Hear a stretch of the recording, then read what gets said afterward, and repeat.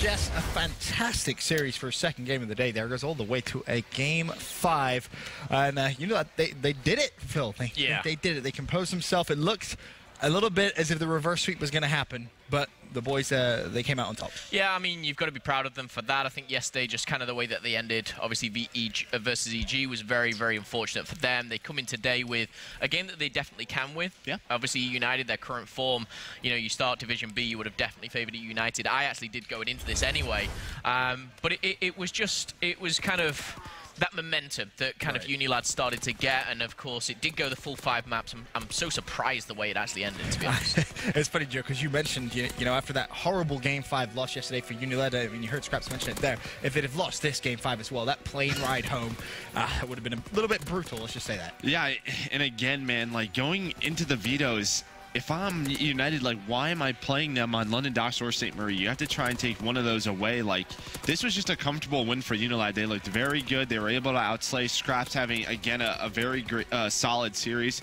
But it just seemed like, once again, every time eUnited, they rotated, they got broken apart, just like what we saw there on that lower docks. There's just some rotating issues, it feels like. But, again, eUnited, their hard point continues to struggle. Yep, definitely does, despite Arcety's having a monstrous game. I mean, you see it there, 34-24, but just not enough, Phil. Yeah, the other three not on the same level, obviously, as that. And yes, you can have a great game, but it's gonna be tough to kind of close that out when it's just, you know, one player going off. Great to obviously see Arcety's playing well, but it wasn't a stomping 250 to 230. No. Definitely a close game. You can see as the breakdown goes through. So close. And there was 1 second, right, on that second hill that if that tick doesn't go through eUnited or set up lower docks, they potentially win the game. But again, overall, UNILAD had the lead the entire game. They didn't let it slip. It got a little scary there at the end, but you know, they handled their business. I think for UNILAD's perspective, across all game modes, they seem to be getting big chunks of time, big leads. Yeah. It's just now learning how to close those big leads out, Joe.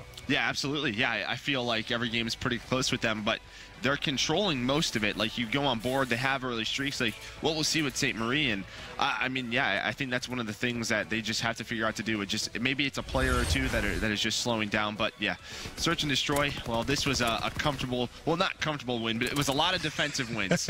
This did go the distance, but I think the big thing here was eUnited, man. Like, I was sitting down with Burns and just watching their offenses. It just feels like they give away way too many free kills. They don't make it difficult on the defenders. And again, UNILAD having a great search and destroy on Forest.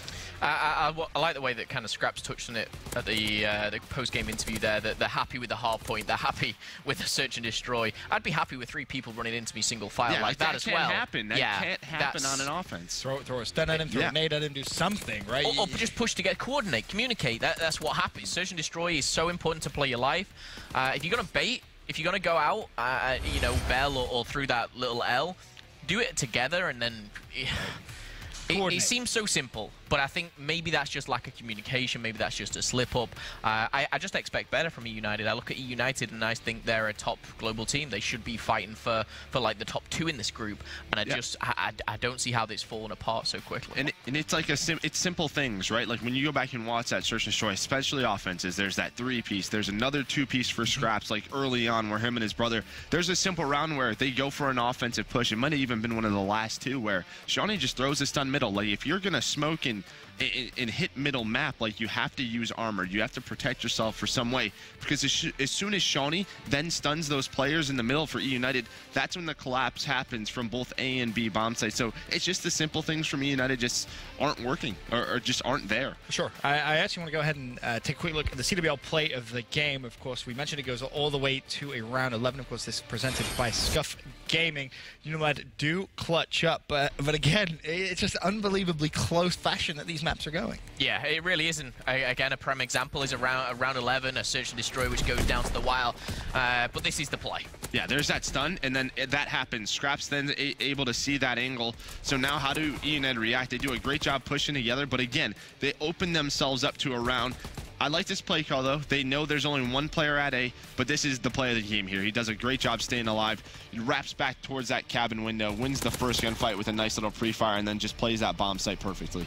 Yeah. I love that first pre-fire, by the way. It's just such a heads-up play, and something that pre-fire he could start shooting. If it's wrong and he goes any other way, then you're in deep water there. But it plays out for him. Great stuff from Wuskit. Definitely does. UNILAD, of course, at this point 2-0 up in the series, and so this is where things start to get a little bit shaky if you're a European Call of Duty esports fan. That's for sure. We head over towards CTF.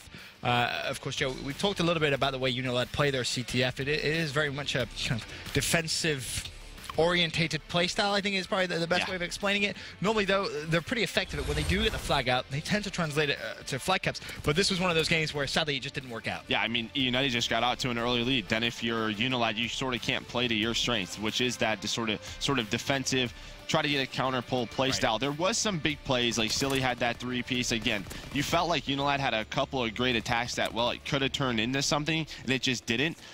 But yeah, I mean, this 4 CTF, I think, was a great job by eUnited. They kept their lead, they kept composure, they clutched up, and they used streaks effectively. I think as well. Scraps kind of touched on it. It's just the amount that they were taking the flag, they were getting there. It's the final product. You know, if you're getting stunned, if you're getting naded. The trades, I think, were the things that UNILAD lacked. They were kind of making the initial engagements. They were doing kind of almost the hard job, but it was the simple stuff which they couldn't capitalize on. Great game out of Silly. I think we touched on it previously as well. For him, an individual performance, which I think he can be proud of, but you can't be proud of anything right now. If you lose the game 5, you gutted. Yeah, I mean, UNILAD, you sort of heard Scraps talk about it. He feels like their CTF's a bit weak. And I think the thing might be is that maybe they need an adjustment, right? You feel like on the hardpoint maps, like St. Marie and London Docks, they play very aggressive. They're winning those games, right? Like, they probably should have won this St. Marie hardpoint. I would love to see in the sort of break that they have, try to transition to a different CTF map. Like, there's some North American teams who are just way too good at Forest, and that's the one where they're just losing. I'd love to see them play a Flak Tower or London Docks and try to hold their own. Yeah, maybe something a little bit different. Of course, they can obviously go home now and maybe practice a different map, try and make it one of the preferred. But of course, we go towards St. Marie du Mans, and honestly, this is one the UNILAD boys are going to look back on and kind of kick themselves for throwing away. They have a monstrous lead. They get fully streaked out on a couple of players, and then all of a sudden, UNILAD find their way back into the game, Phil. Yeah, it's so hard when you're analysing a map like this because you want to give so much credit to UNILAD for being so strong and so good at the initials, but then it's like it all just went away, and I think Chance spoke about it in the final Search and Destroy. Is they're so good at when they're just on a roll, but when they start using streaks and things go so well, it falls apart. This is obviously the rotation onto that parking lot where UNILAD were just trying to get in, just trying to contest for one more second. I think they do contest for like half a second, but it doesn't make the tick. It doesn't stop it. It needed like one more. Yep. I think UNILAD didn't realize that because you obviously saw those yellow arrows rotating.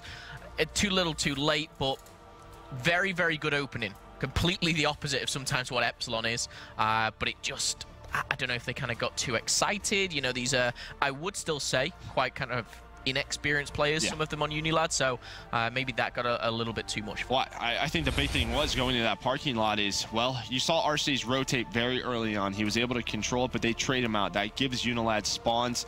eUnited, they sort of spawn in the back corner, but RC's comes back, wins a big one-on-one versus Scraps. While his team is hitting the back and he wins that, he pinches the front. He's able to pick up 2. If RC's doesn't win the initial gunfight, or at that front of that hard point, that game's over. So it was a great job by RC. Is a huge play from him. Most definitely was. And then at this point, of course, we're heading into a game 5, and you're instantly thinking, oh no, this is bad news for the UNILAD boys. It's happening again. Could it potentially be another game 5 loss? And I mean, it started off as if it was going to be that way, Phil. Obviously, UNILAD go up 2 rounds to 0. Silly has streaks. The problem was Silly just couldn't use those streaks for a significant amount of time in the game. Yeah, you lose the hard point like they did. You go in, you go 2-0 down instantly, and the reason that I brought up inexperience in this team is because I wanted to actually give credit to them in Search and Destroy, because it seemed like they were the most experienced, veteran types-esque player. They just kept so well composed. Again, Scraps, kind of the numbers that this guy is putting up. I think he put 14 up in the first Search and Destroy.